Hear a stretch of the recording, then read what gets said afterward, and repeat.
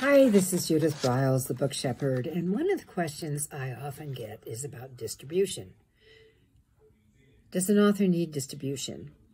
Maybe. Well, what about, a real distributor? Will a real distributor get out and promote your book and sell your book and market your book? And the answer is, years ago, there was more of that kind of opportunity, and I'm talking decades ago. That is not the world today. Don't believe that having distribution alone is going to bring your book will sell. The sales process that comes into play is made up of multiple components. Your book, you. What's your energy level? What's your interview level? What are you doing to get out there and push and promote in that?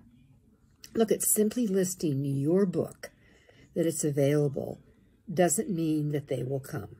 You know, that's the field of dreams. Build it and they will come. Not necessarily. It goes back to you having a plan to let them know that your book is available.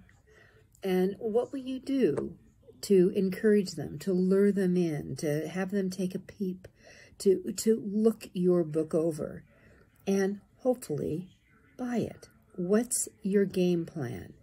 And that's what you have to put your energy into. So you bring that about. Start with the plan.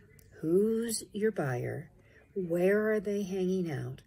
What are they doing on social media? Where else might they be that you can push something out, whether it's blogs, whether maybe an ad once in a while works.